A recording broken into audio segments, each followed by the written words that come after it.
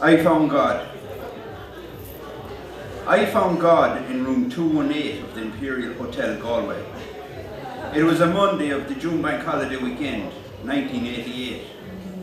After the breakfast, to be precise. I had just finished off the pastrami, salami, porridge, peaches, natural yogurt, 3 croissants, 3 cups of coffee, 2 boiled eggs, continental style breakfast, when I was making my way back to room 218 on the 2nd floor overlooking the square. That had been a special request of mine, and I would place a chair by the window and would look down on the heads of Galwegians.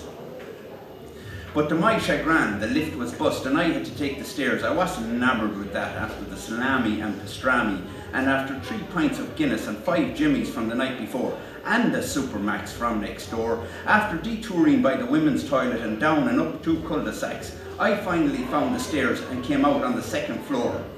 Landing, bright, spacious, with large windows, looking out over Eyre Square and down on the heads of Galwegians. A number of brown leather couches and a strange man sat on one, invited me to sit with him.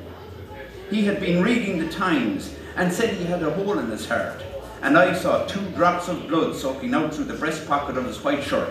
I said, "You've got a black eye," because he did, and I recognised him as the guy.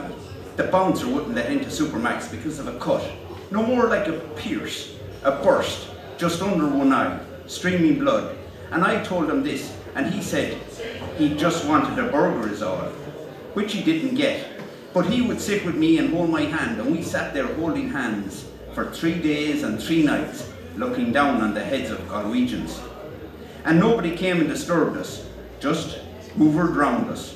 And on the 3rd day I got hungry and went down for the continental style breakfast, and afterwards took the same route again, though the lift wasn't bust, by the women's toilet and down and up 2 cul-de-sacs until I arrived on the 2nd floor, landing, but he was gone. I checked out 3 days late, and I haven't seen the fucker since.